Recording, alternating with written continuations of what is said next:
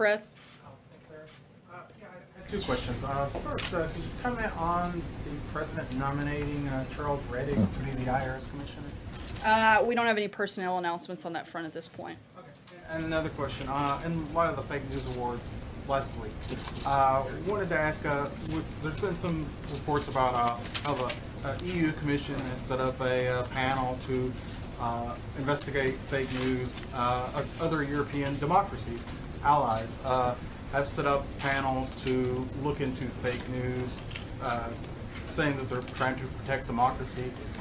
This has some people concerned about governments actually looking in, deciding what's truth and not true. Can you say, in light of what the president has talked about in fake news, that this is not something the U.S. government should ever do?